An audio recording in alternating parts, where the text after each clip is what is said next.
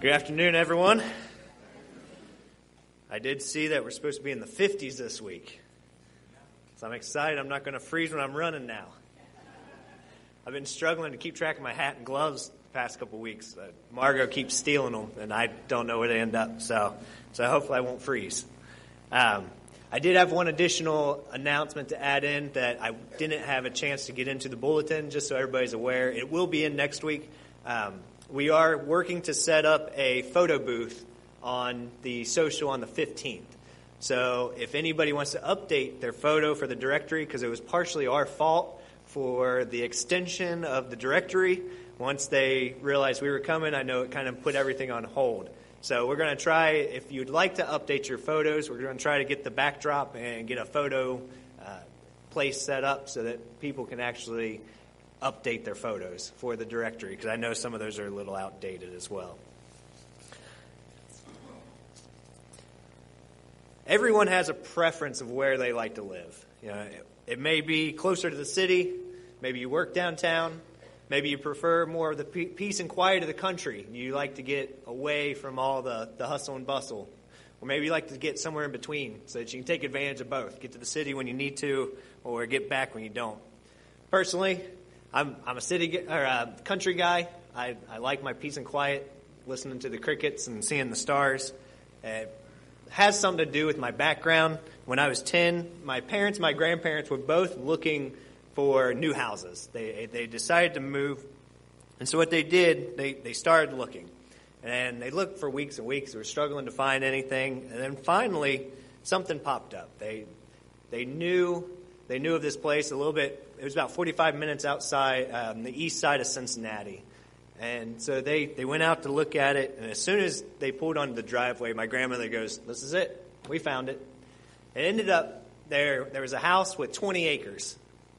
And that's what they ended up deciding on. So they picked this lot.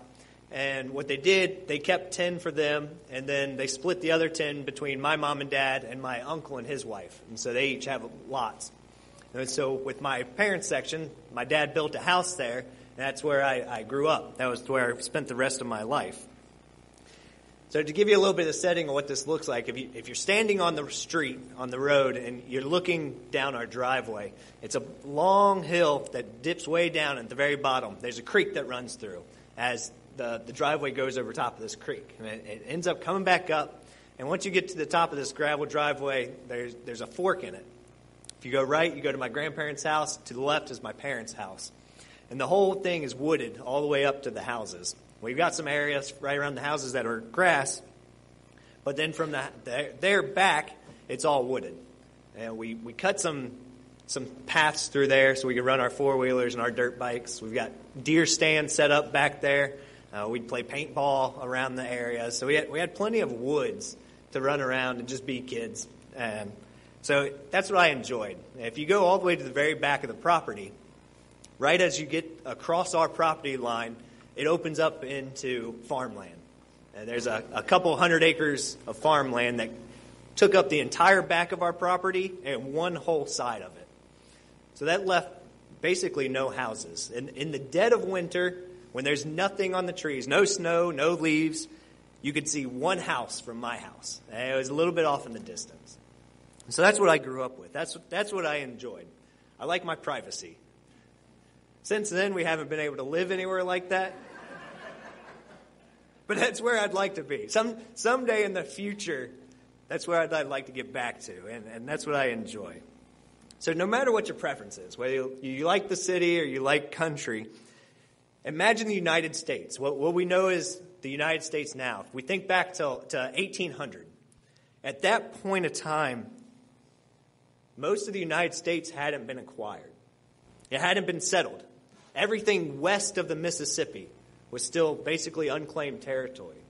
So picture yourself, if you had an opportunity to go and find your perfect spot, the perfect place that whether you wanted to start a first city or whether you wanted that peace and quiet of nothing but your family, you get to go and you had first rights to claim land. You're looking, and you think about what it is that you would want out of your land. What place would be perfect?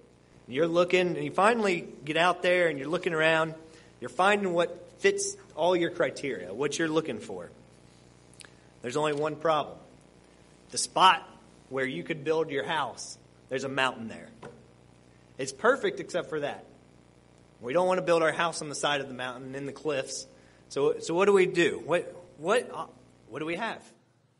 Because of our faith, we have something, though. We have a way of remedying that. If you flip over to Matthew 21, we have a solution that we can find in Matthew 21 that we can fix where we want to put our house. Matthew chapter 21, if you look at verses 21 and 22, here we find the story where Christ caused a fig tree to wither. And the disciples are trying to figure out how it happened so quick, because normally things don't just up and die and shrivel up and they're gone. It's a process of them slowly dying. And this is what we see from his answer here. Matthew chapter 21, starting in verse 21, says, "So Jesus answered and said to them, 'Assuredly I say to you, if you have faith and do not doubt, you will not only do what was done to this fig tree, but also if you say to this mountain, be removed and be cast into the sea, it will be done, and whatever things you ask in prayer, believing, you will receive.'" Ha! Problem solved. God gives us whatever we want. That's what it says, isn't it?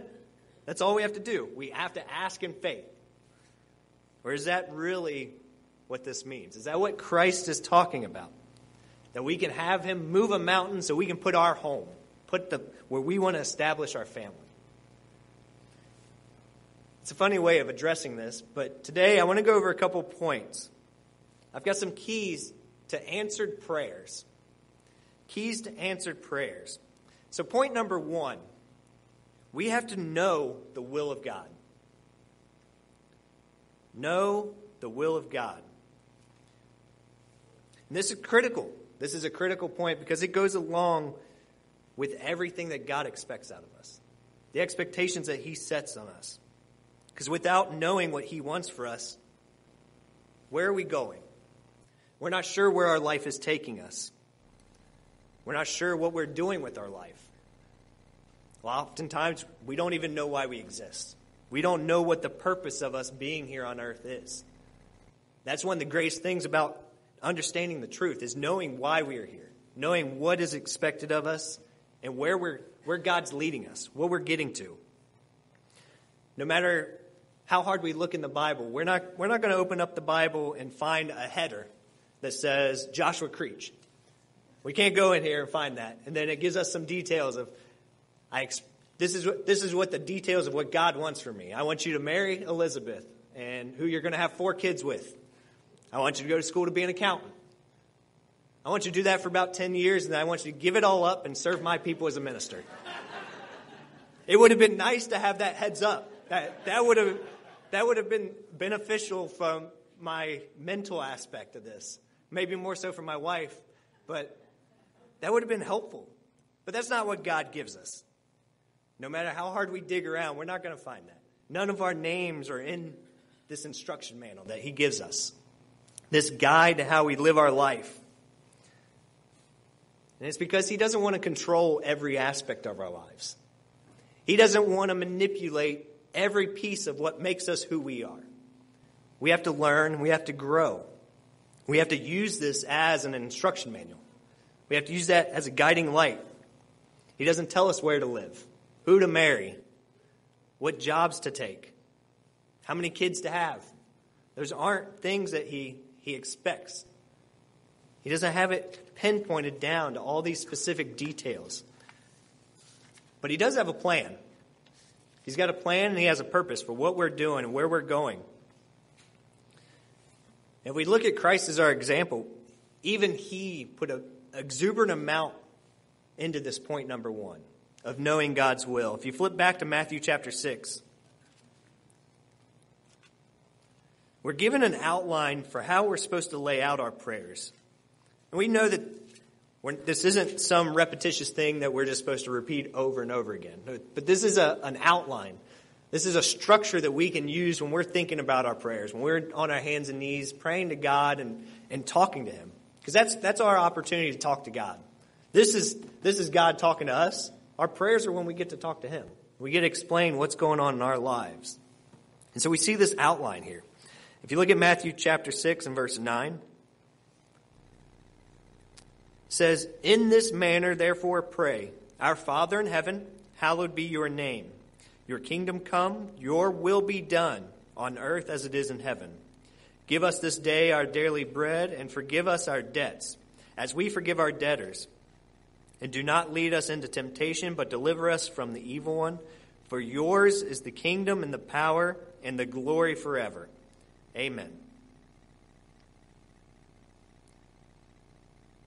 God's will is for us to grow, for us to change our attitude, for us to change our character. That's more in line with what Jesus Christ established. He was that example for us. He wants us to grow spiritually to a point that we understand, we realize that we need his Holy Spirit.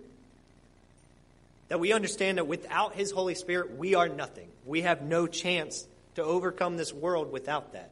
And that through baptism, we're able to receive that. We can receive that gift from him. And it also includes a future focus. It includes a future focus of all humanity. All mankind being given an opportunity to join God's family. For all of us to become brothers and sisters. And these two pieces, these two aspects of his will and his plan, they walk hand in hand. It shows us where we're going, what he expects of us. And for us to be part of that plan, we must actively be doing his will. We must actively be working towards that. If you would, turn over with me to Matthew chapter 12. Matthew chapter 12 and verse 50. We see the importance of family. Mr. Pacelli talked about taking advantage of all that time we have with family. Not taking for granted or looking back and wishing that we had done more with our family. We see an explanation here. We see how prioritized it is with God. If you look at Matthew chapter 12 and then verse 50, and Christ makes a special point to clarify who his family is. Here he says, "For whoever does the will of my Father in heaven is my brother and sister and mother. For whoever does the will of my Father, that is family." And that's what we're doing. We're working together. We're all working in the same direction. Some of us have been baptized, some haven't yet. Some are still working towards that. We're part of this family, this unit that we grow and develop. It's like our children. Our children don't understand all of the details, all of the rules, all the laws of the land that we live in. We teach them that. We're not only teaching them God's laws, but we're teaching them how to live in society, live within the confines of understanding what it is that God wants of us and how we should act, how we should treat people. This is a critical component of understanding God's will, knowing what we need to do, knowing that it's essential for our future, and knowing that's essential for actually putting into our prayer life. Understanding that if we don't understand his will, then we're not understanding why we're even praying to him, why we're coming to him with all of our concerns, with our wants, our needs, our requests to help others. We don't see the end result of what we're doing, why we're living in this life. All of God's laws, all of his rules that he has made for us, they're established to help us. They're established to guide us. They're for our benefit. They help for us to stay on track. They're not for God. They weren't designed for God. That's why in the Bible we can see that God takes life at times.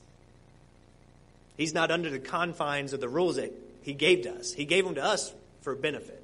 He gave them to us because they're the expression of his will.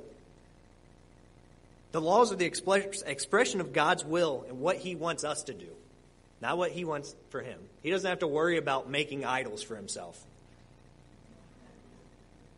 We're the ones that happen to do that. Humanity's the one that falls under that. He doesn't put anybody above himself. Like I said, he's the one that gets to take life because he gives life. He's above those. They're designed for us. They're the expression of his will for us, for where we're going in life. When you think about King David did a lot of things right, but he did a lot of things wrong. We know he wasn't perfect by any means, but we can look through the Bible and we can see where his heart was genuinely geared towards what God wanted. Even though he failed and slipped up multiple times, he knew at the end what he wanted with his life, that it was God. He had to put that first. If you flip back to Psalm 40, we can take a look at this understanding that he had. Psalm 40.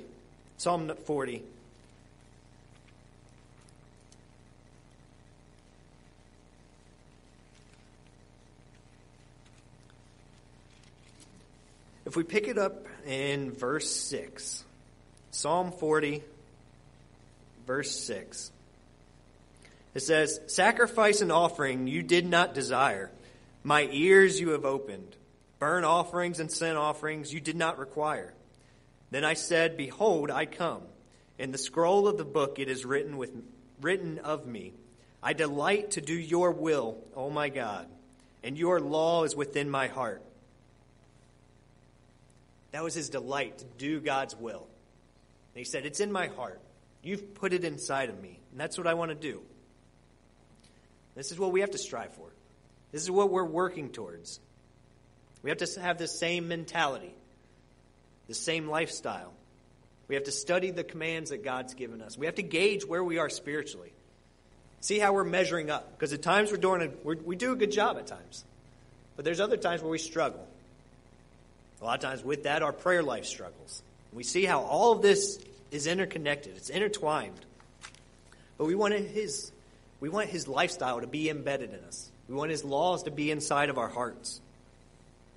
If you take a look at Matthew chapter 23, this gives us a little bit of depth, a little nugget of exactly what this is meaning. Matthew chapter 23.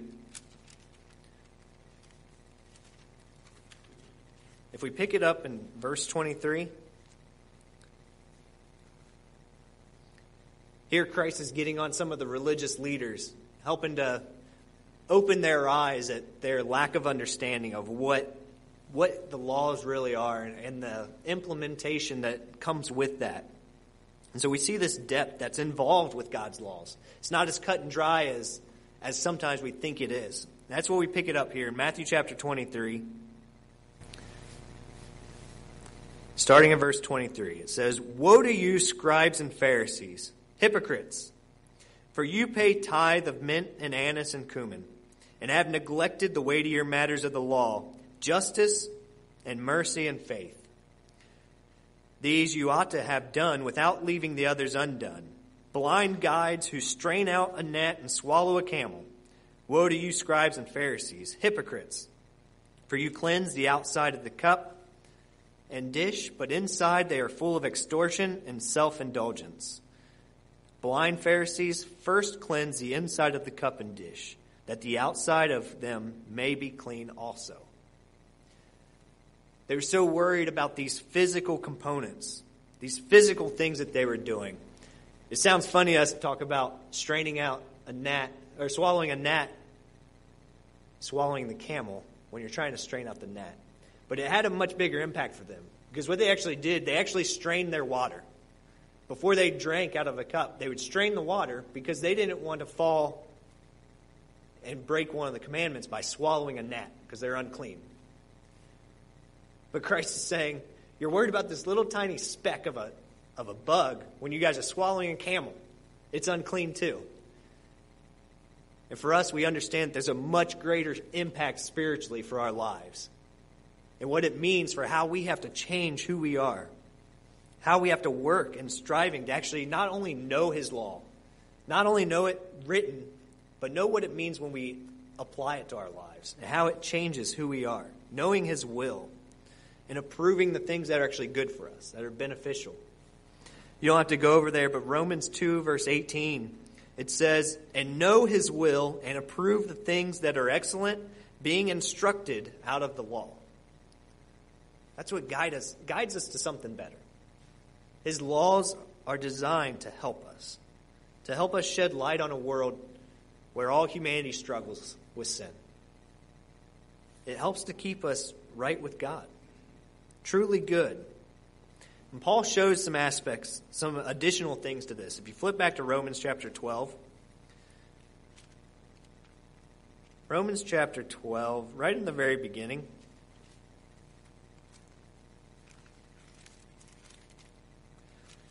if we pick it up in verses 1 and 2, it says, I beseech you, therefore, brethren, by the mercies of God, that you present your bodies a living sacrifice, holy, acceptable to God, which is your reasonable service. In verse 2, and do not be conformed to this world, but be transformed by the renewing of your minds, that you may prove what is good, and that good and acceptable and perfect will of God. He wills us to be a sacrifice. That's part of what he wants from us, who he wants us to become. This isn't the fact that we don't have to go and lay down our lives in death like Jesus Christ did. That's not what he's expecting of us. We're supposed to be a living sacrifice. Breathing, eating, sleeping, playing, laughing. We have to be a living sacrifice. Every single day of our life, we become a sacrifice. Hopefully, every day we grow in that. We keep becoming more and more of a sacrifice. We lay aside our own desires, our own wants. We lay those things aside when we start rerouting too much energy away from our relationship with God. Too much energy or resources away from building a stronger relationship with God and his family. When we're putting all this time and energy and effort away from God's family, we're focused on the wrong things. God's not looking at us to go from 0 to 100. He's given us a lifetime. He's given us a lifetime to work through this process. It's not a one-time event. For those who have been baptized, we understand more than anyone that at baptism we're not done. That's actually when the hard stuff begins. That's when the hardest part of being a child of God begins, is after baptism. Building up to that and understanding what that commitment is. We can think we understand it. But it's not until our actual life is on the line and we've committed our life to God, saying, I'm going to live your way no matter what. Whether it means I have to give up a job, whether it means, who knows what, giving up football games on Friday. As teens, you guys have it rough. You become a spectacle. We all deal with the different aspects of having to give things up. But it's something God expects. There's a transformation, a process of changing our minds where at some point, hopefully it gets easier over time because we are becoming that living sacrifice. With God's help, he leads us down a path and eases us into this transition period of knowing that this life is temporary. And most of all, that we put obeying him above everything else. There's nothing that's going to break that. And God's ultimate will is for all of us to become part of his family. That's what it is. We all become part of his family. The aspects that we previously mentioned of working through this and building up our character and our attitude that aligns with his will, his understanding. Because when we know his will, we're able to construct our prayers in a different manner. We're able to see where the focus really should be. It helps us to realign what our prayers are when we know his will. So that brings us to point 2. Point number 2 is ask in faith. Ask in faith. If you turn with me over to James chapter 1, we'll start here. This section begins by talking about trials, using trials for our benefit, for edification. James chapter 1. If you look at verses 5 through 8. Says, If any of you lacks wisdom, let him ask of God, who gives to all liberally and without reproach, and it will be given to him. But let him ask in faith, with no doubting, for he who doubts is like a wave of the sea, driven and tossed by the wind. For let not that man suppose that he will receive anything from the Lord. He is a double-minded man, unstable in all his ways. We have to have the faith. We have to understand that without God, nothing gets accomplished. This not having any doubt, it's not a light statement. Because as humans, it's hard to wrap our minds around some of the things that God can accomplish. Especially when we're asking for certain things. Because I know I've in the past done it. Pray for somebody to be healed. All the time, we have so many prayer requests. And we just think about how much they're suffering. And we ask for these different things of him. Sometimes it's more personal. It's something that helps us. But as our mind, as we start analyzing, processing this, sometimes we try to zero in, we pinpoint the how. How is God going to do this? When we think about healing people, it's, all right, God, are you going to actually just heal this person? Are you going to give the doctors the wisdom to figure out what's going on, who they need help? Are you going to help guide them to the doctor they need to get in touch with? We start analyzing everything about this. And we lose an aspect of this faith. Because as humans, we have to line everything up and try to figure out how it's working, how God's going to make it happen. Whether or not I'm fully 100% vested that I have the faith that I know God's going to answer this. How do I know it's not just happenstance? Because some things do work out. We have all these questions that just rattle around sometimes in our head, and it distracts us. It distracts us from the faith aspect. We try to work our faith up to the point of where we can understand what God's going to do or how he's going to do it. And once we get all those pieces lined up, then it makes sense to us. But everything that God does doesn't necessarily make sense. Because he's working on his time frame. He's working out his plan. And that's what we have to be aware of. That we don't have to understand how it happens. We just have to understand that he can do it. God is the object of our faith. Not faith. God is the object of our faith. Faith is not the object. And we have to do it. We have to work to try to understand this. We find ourselves in some trouble. If we're saying one of two things when we don't have faith. One, we're either saying God can't answer it, or he won't answer it. So if we think about if God can't answer it, we find ourselves in a very precarious situation. If we think that God can't do something or can't fix something, we're questioning his sovereignty. We're questioning his authority of what he's capable of, his power. If we think he won't, we're not in that much better shape. It's not that much better to think God won't do something. Because at that point, we're questioning his goodness, questioning his mercy, we're questioning his love. God loves to see us do well. He wants to help us. So to pray in faith means that we believe that he can, and that at the right time he will work something out. But it's in his time frame. It's when it's consistent with his plan and what he's doing. Because God is good. That's his nature. God is just good. We see a pattern of this through the scriptures. You don't have to turn to all of these, but we can look at just a couple of the Psalm. Psalm 107:1 says, "Oh, give thanks to the Lord, for he is good, for his mercy endures forever." Psalm 119:68 says, "You are good and do good. Teach me your statutes." Going back to that hand in hand, that the good and the law, they blend together. Psalm 145:9 says, "The Lord is good to all, and his tender mercies are over all his works." We have to have the faith in our prayers that he's good.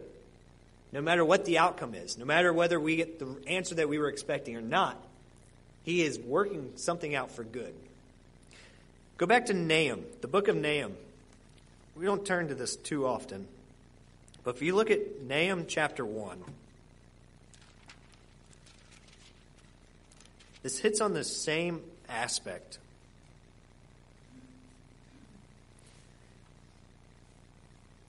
Nahum chapter 1, if we pick it up in verse 6, we'll read 6 through 8. It says, "Who can stand before his indignation? And who can endure his fierceness of his anger? His fury is poured out like fire, and the rocks are thrown down by him. The Lord is good, a stronghold in the day of trouble, and he knows those who trust in him. But with an overflowing flood, he will make an utter end of its place, and darkness will pursue his enemies." We have to have the faith that he is our stronghold. No matter what we're facing, what we're going through, he is the supplier of all of our needs. He's the one that is there. He expects us to have the faith when we go to him in prayer to understand that it's going to work out because he's hearing us. We have to have the faith that his judgment is what's going to be needed for that time, whether we think it's the right one or not. Because we know that we believe in his love, how much he cares. We believe that he is doing the best for us. Not us as individuals, but us as a family. Because some answers aren't just for us. It impacts more than just us. We might think something is only for us, but we don't realize the bigger impact that we can have at times. So we have to realize that his decision and his answer is the one that we needed. We have to work on that. If we look around the world today, there's millions of people out there who live good lives. They're doing well. But God gives us the best life. God gives us the best opportunity to succeed. And that's why sometimes he says yes, no, and sometimes it's not now. Those are sometimes the hardest ones, when we don't think we get an answer. We just have to wait.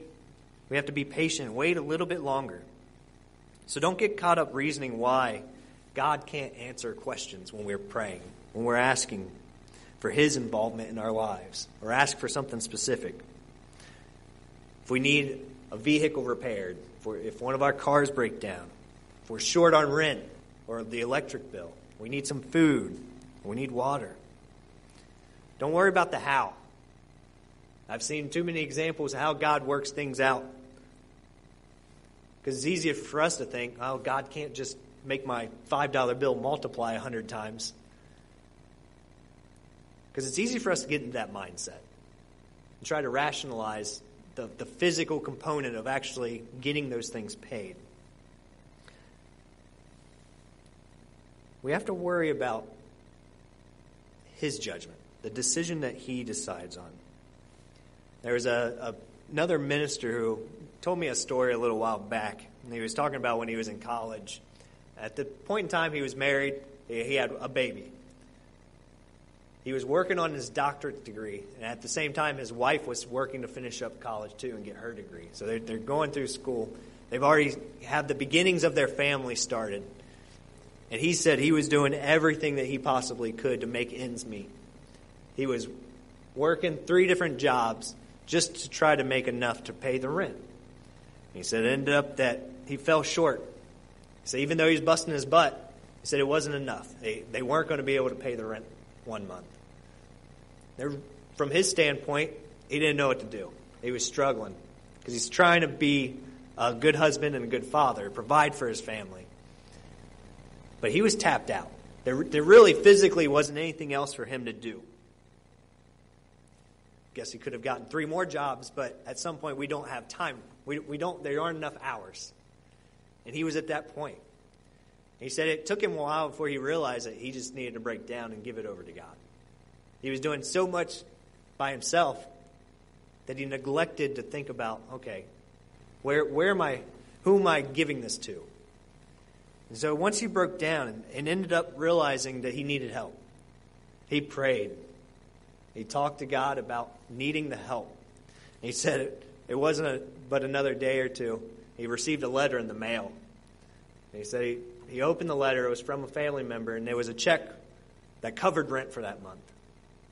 He never talked to any of the family about needing help. He never talked to anybody about being short. And he knows that for some reason God moved them inside their hearts to decide to send money at that specific time to help them out. So God can work things out that we have no idea what's in play. We have no idea what's going on in his big plan, his scheme. But sometimes it takes for us to break ourselves down and realize that it's a reliance on him, that we need him. Without him, we have nothing. That's where the benefits come from. God's aware of our motives when we pray. He enjoys us because that's us talking to him about his lives. And at times I've struggled to pray, to make it just a real conversation, because that's what it is. A lot of times our prayers are our conversation with our Father. And it's hard when he's not talking back. We think we aren't, in our heads, we don't think we're being heard. But if we sincerely opening ourselves up, it's pleasing to him. He loves to hear what's going on in our lives. It's a delight to hear. And he responds according to his judgment, according to what we need at that time. And he's going to make the best decision for our lives. The best decision for our lives and all of those who are involved. I mentioned that sometimes we don't realize the bigger play. With us just moving more recently, how many of you have heard of the butterfly effect? Quite a few. So for those who haven't heard, butterfly effect is the impact that we make, kind of the ripple. If you throw a rock in water, you see these rings. The rings start forming. So that initial impact was the point where the water was disturbed, but it had an effect on a much larger ring. That's what we do as people. With us just buying a home, we get caught up and say, okay, I think this is the house. And we pray and pray, God, let us get this house, let us get this house. This works perfectly for us. The problem is, if I get that house, there's somebody else who can't have that house. And God may know that there's somebody else who needs that house more than I do. Or that it would work out better for somebody else. So I always try to remember that there's a butterfly effect that we have. Every answer that we receive has an impact on a much greater scale than what we realize, what we notice sometimes. So after asking faith, point number 3. Point number 3 is ask in Christ's name. Ask in Christ's name. Now this one may seem automatic. Hopefully to some extent it should be. But at the same time, we have to be really careful that we don't get into this habitual state of just tagging that on to the end of our prayers, because that can become a big problem. If we forget what it truly means to ask in Jesus Christ's name, because that's how we close all of our prayers. If you would, turn back to John chapter 16 with me. It kind of gets back to where we started today about being able to ask God for anything. John chapter 16. If you pick it up in verse 23. John 16, verse 23. It says, "And in that day you will ask me nothing. Most assuredly I say to you, whatever you ask the Father in my name, he will give you. Until now you have asked nothing in my name.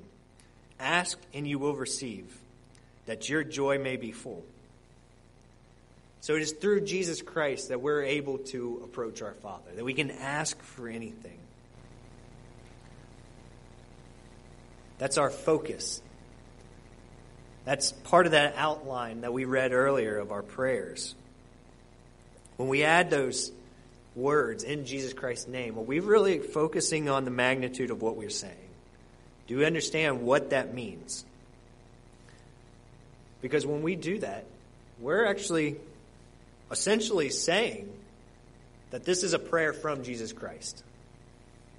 That this is Christ saying this. That my prayer is aligned with what Christ would say. That he's approving our prayer. And he's going before the Father. This happens to be a presidential election year. Whether it's a presidential election or not, every time we come around these different election cycles, we begin seeing these ads that always pop up. We're just inundated with them. It's sickening to watch TV at times, just because you see so many of them. But we get these ads where we have these candidates explaining who they are. They're explaining what they're going to do for us, or what they're going to change, how they're going to change it. And then at the very end of going through this list, they say, I'm so-and-so, and I approve this message.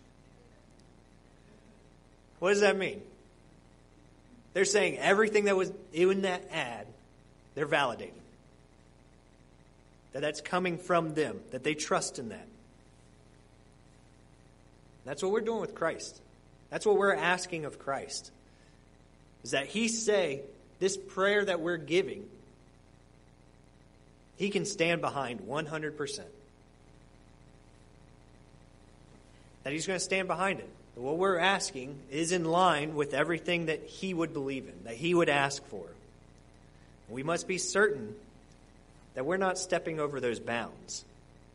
That we're not asking for things that he would never ask of God. Something that's against God's will. We're not going to find that of Christ. Christ isn't going to break God's will. He's not going to focus solely on himself. He's not going to only ask for selfish requests. And that's the hard one. That's one that we struggle with, because there's times that we do need things, that we do need help. We ask. We don't necessarily need them. We would like something. And it's okay. We see from Christ's example, that's okay. If you would, turn back to Mark chapter 14 with me. There's an extent where it's not just being selfish when we ask for things. But we have to be careful that we're not breaking that. If you look at Mark chapter 14,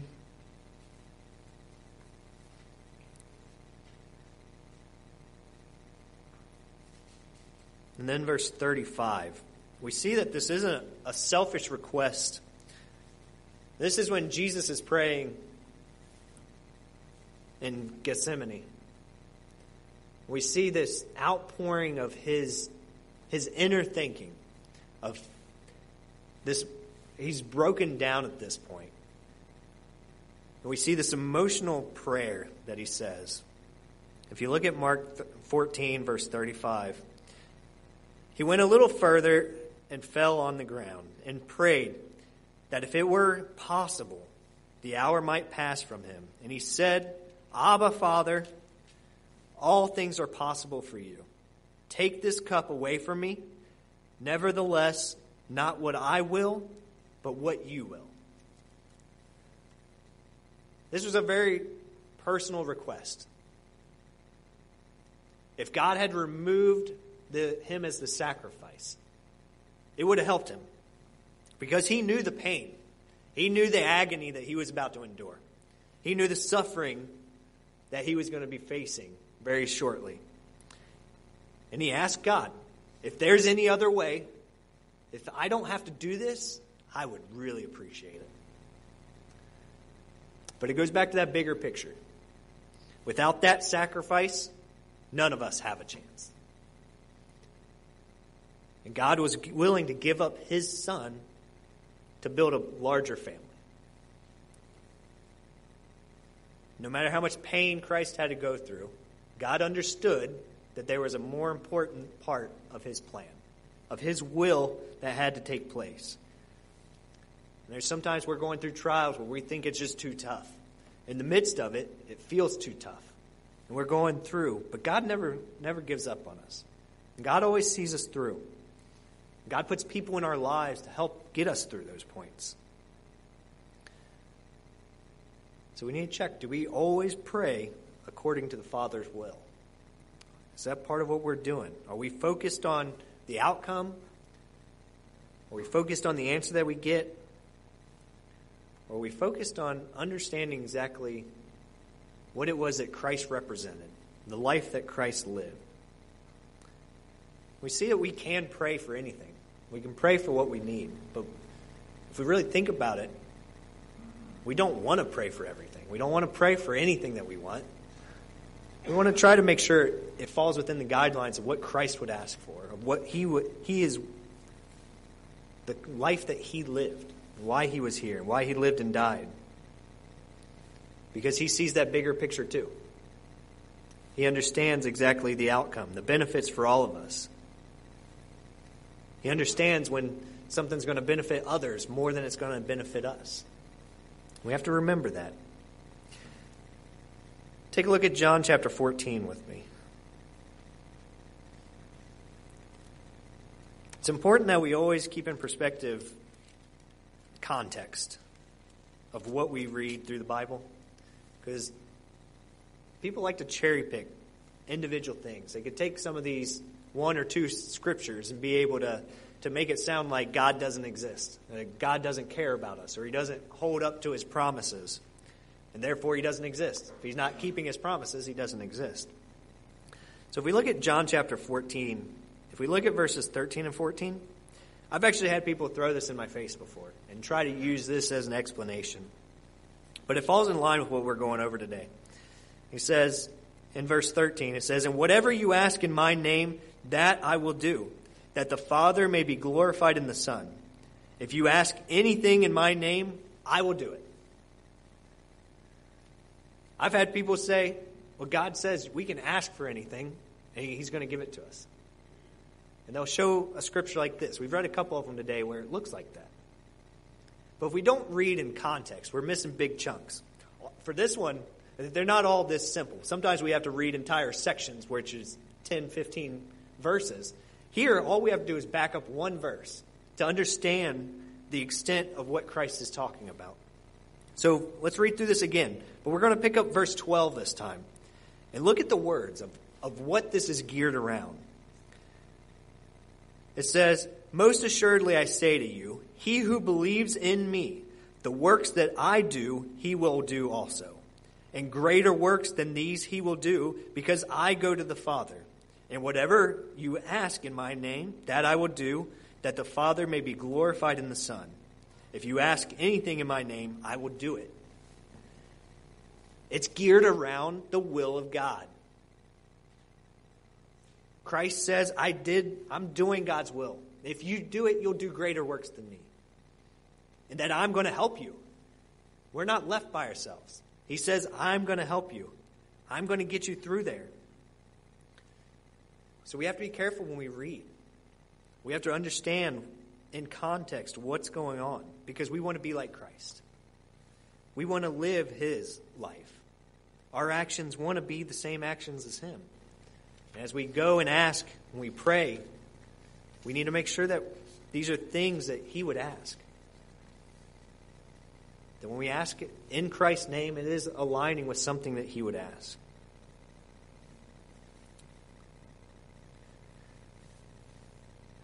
Point number 4. Make sure our life remains right. Point number 4. Make sure our life remains right. One of the major aspects of genuine, heartfelt repentance. That's what this is. Repentance. Making sure our life remains right. And this is something that is a must before baptism. Until we understand what repentance is, we can't be baptized. If we don't ever think we're wrong, there's no reason to be baptized or repent. If we don't think we mess up. So it's critical for us to understand what it means to live a right life, to make sure that we're on the right track. Understand that we are all sinners. In Luke 5, verse 32, he states, "I have not come to call the righteous, but sinners to repentance." So all of us that he's begun to show us the truth, congratulations, you're sinners. But that's not what we stand on, is it? We stand on that repentant part. We stand on the fact that, hey, I'm trying to change. When we break this down, that's what repentance is in its basic form. It means to change. We have to change the way we think. We're changing our minds. We're changing our hearts. We change our behavior. We change the path that we're on. We change our priorities. And it changes our life. It opens us up to a whole different world. God expects us to demonstrate that change. That's what repentance is. Understanding that who we are now isn't who we want to be. That's not who we're going to be. That old life that we lived, we buried it. At baptism, we buried it and it no longer exists. That's why we don't think about it anymore. That's why we don't have to harbor those mistakes that we made beforehand, because they were completely washed away. God has given us a way to become right, a way to get back on the right path. And it's through understanding His laws, understanding His commandments. That's what helps us to live this right life, to soften our hearts. Because we can talk all day about understanding or knowing the laws. We can talk to people about them. We can profess to know them. But that doesn't cut it.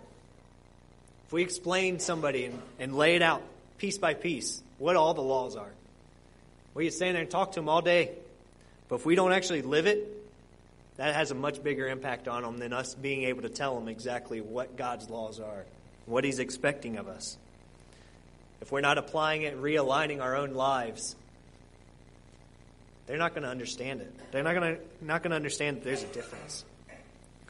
If you flip back to Titus chapter 1, Paul's writing to the Cretans here about some errors that are being taught.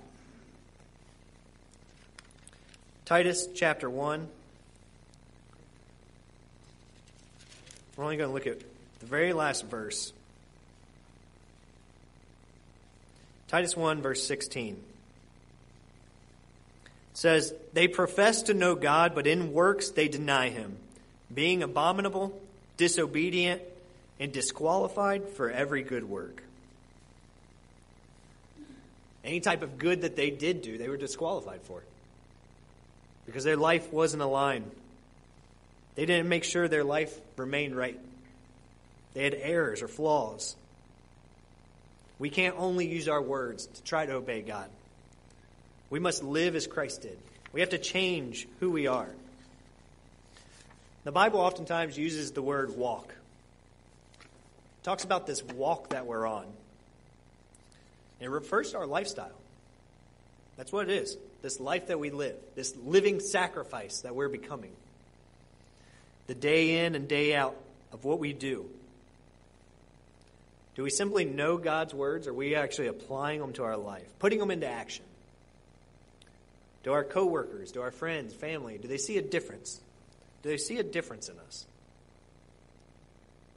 That's oftentimes what we have to ask ourselves. Because when we obey the commandments, we're living that life that Christ did. We're following His footsteps. We're imitating His example. We're working towards keeping our life right, making sure we're right, being obedient. If we think about today, we came together on the Sabbath. This is God's Sabbath day. We come together. He gives us an entire day to focus on Him, to try to set aside for Him, not focus on our own things, but focus on His Word, draw closer to Him. He gives us extra time. Some of that's extra time to sleep in the morning, which is nice. But hopefully we are making sure that we're putting the priorities in line and that it does focus on Him, that we're drawing closer to this family. This family that He's pulled together. That's our goal. That's our goal. We make an attempt every week to get here. And it's hard because sometimes we feel a little under the weather, but we know we're going to infect somebody else, but we don't feel bad enough that we want to stay home. It's better that we stay home because we love to be together. We love to be here with God's people. We're taken away from the distractions of the week, and we get to focus on God. We draw closer. We take advantage of this time that God has set aside, because during the week it's tough. We've got busy lives now. Oftentimes there's a lot of distance that separates us. So it's not as easy to get together during the week. But God put aside this time for us to be joined together. Now hopefully most of our conversations are uplifting. We are focused on God. Times of the year like this, Super Bowl is going to come up. But hopefully that doesn't dominate what we're doing. But we are focused on the spiritual matters. We check on each other, how your week went, how you're feeling. We know multiple people who got hit with the flu over the past couple of weeks. Checking to see, hey, how you doing? Do you need me to bring soup this week to you? We have this time where we're joined. God has promised to hear us. He promises to listen to our prayers. He wants to hear our prayers. He's expecting us to approach Him in a godly manner, with an attitude that's seeking and understanding that we want His will. We want His will to be done. We want Him to guide and correct us. We want Him to keep us on that path. Flip back to one last scripture. 1 Peter chapter 3. This is the final one we'll turn to today. 1 Peter chapter 3. If you look at verse 12, it says,